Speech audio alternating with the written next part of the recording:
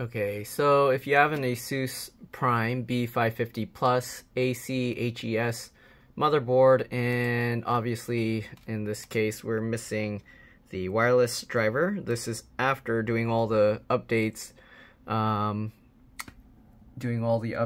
with Windows Update on Windows 10. Basically, you'll just obviously Google, okay, your motherboard model, and then we'll go to the website, make sure it's from ASUS, not some other random place.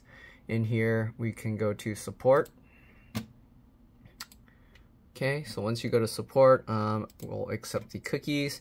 Here you can see driver and utility. Go to there, pick your operating system. This is Windows 10. And then in here, we have wireless. Just download that. I just save it to my desktop. You'll probably end up saving it to your downloads. And if you want, you can do all the chipset and other stuff, but usually Windows Update's pretty good with that. The chipset one sometimes is the one that's less commonly installed properly with the update, so if you want, I would maybe do that one, but usually it's okay as long as it's not showing the triangle. Alright, we got 7-zip here, so we right click and then we do 7-zip and extract to this folder.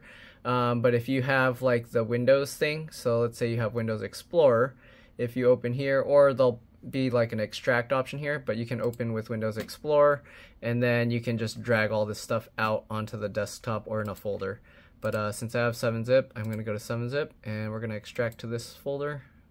Same thing with the chipset one. Okay, 7-zip, and extract to the folder. And close. Alright, there's some stuff that it didn't like, but we'll close that. And then you just open those folders instead of the zipped files, and you just run the either ASUS setup or the regular setup. Either one should work. And once this finishes, let's open the device manager here again. You should see, device manager, and here you can see the driver is no longer missing. And if you go into here, you can see now we have access to the wireless. So that's pretty much it. Then we got the driver chipset thing. We can open that, and same thing, ASUS setup, or you can do the chipset driver, either one. Let's do the ASUS setup, and we'll let it install any other drivers here. You can go to device manager if you want to see if anything changes. Usually this thing will refresh itself as it installs new drivers. Here you can see it's starting up the chipset software installer. Okay, I don't know why it's giving these. I'm gonna go in here and turn off all notifications from suggested. Get rid of that junk. And here you go. Okay, so you have all of these. AMD processor power management support, AMD GPIO driver, AMD PSP driver, AMD SM bus. You can just leave all of these. I don't know what this for promontory. What's that? Anyways, we'll just install all of them. I didn't see any junk like antiviruses or stuff. Sometimes they try and sneak in some junk software like that. But yeah, and then we should see this. There you go. You see it's refreshing. And the reason it's doing that is because it's getting new drivers. If you had the things expanded, you would actually see different drivers like appearing or disappearing. But there you go. And we'll just let it install all itself.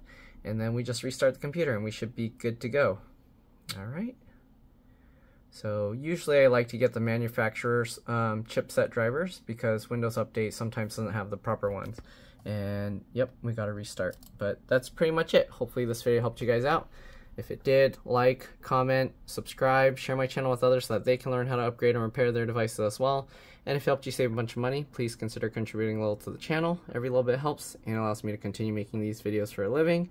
If you can't help out that way, watch a few of my other videos, like and comment on them as well, because that's what the algorithm likes to see. And I'll see you on the next one. Bye.